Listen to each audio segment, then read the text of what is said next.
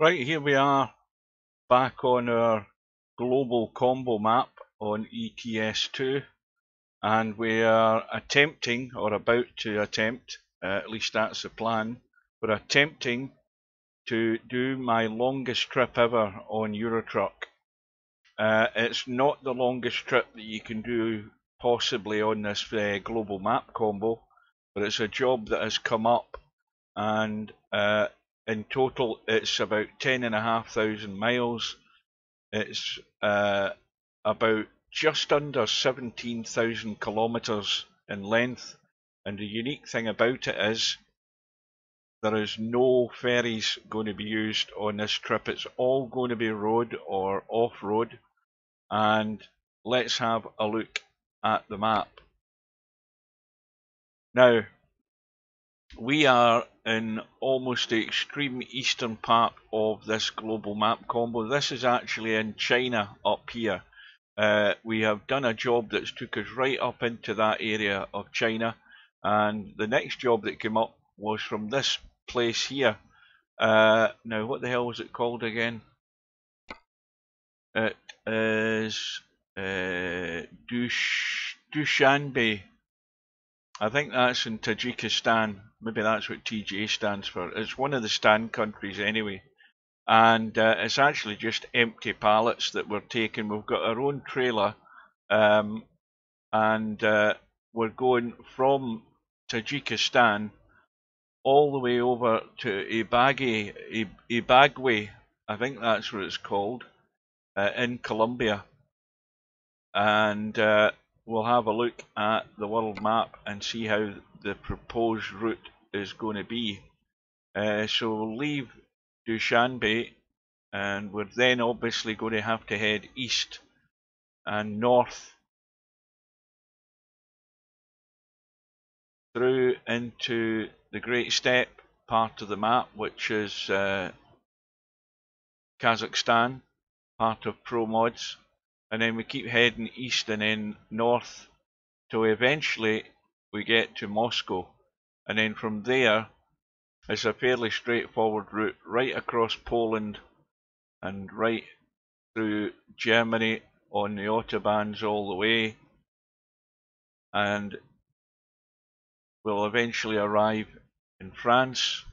We're not heading to the channel port of Calais, we're not going that way. We're then going to head south through France.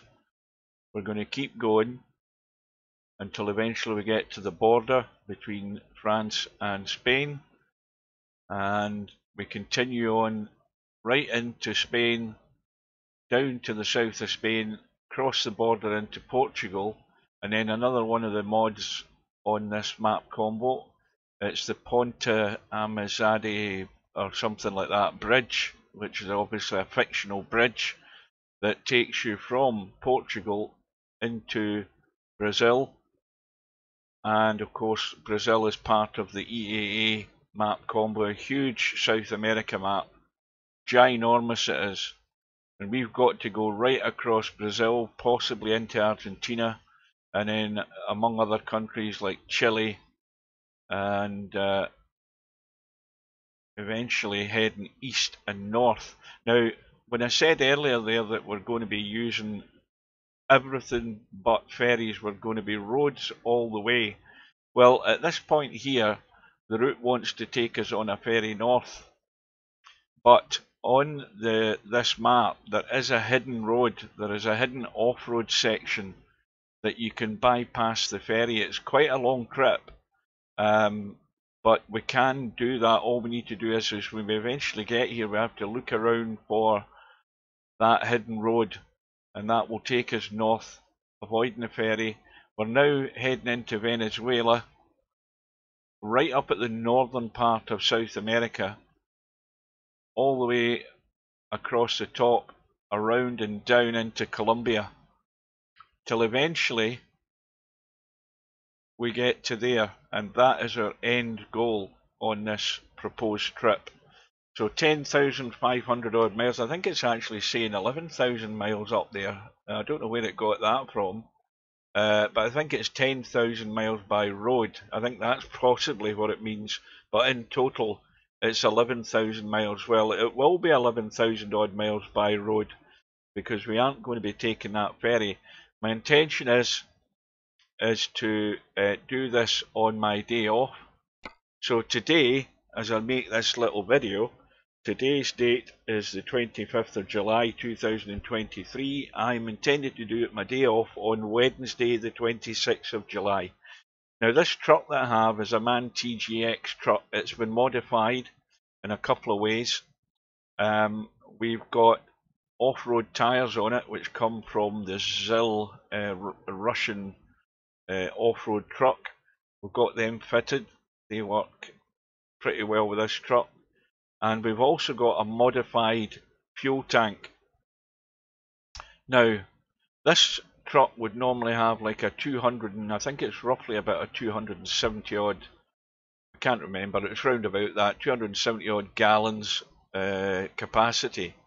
However, this fuel tank has been modded to 3 times the capacity, and I'm pretty certain, let me go to the truck manager, where the hell is that? Blah blah blah blah, there it is. It's been modified to 3 times the capacity, and as you can see there, just at the bottom of the list of the truck info, it says 824 gallons. So that means that we have a range roughly about 7,500 miles that we can go without actually having to fuel up.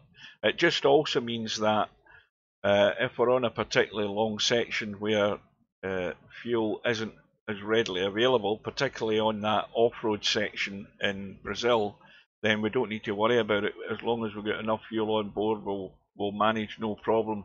We've got a 680 horsepower engine, which is going to be good enough for the job.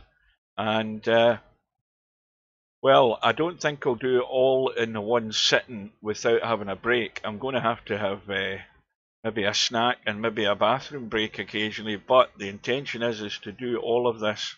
So I hope you can join. I hope you've got the patience to at least drop in and keep me company on some of this trip. So it's going to be tortuous. It won't be accident free because you know what I'm like in this game.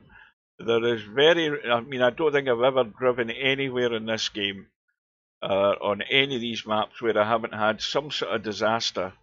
But it shouldn't be that much of a problem looking at this because I've done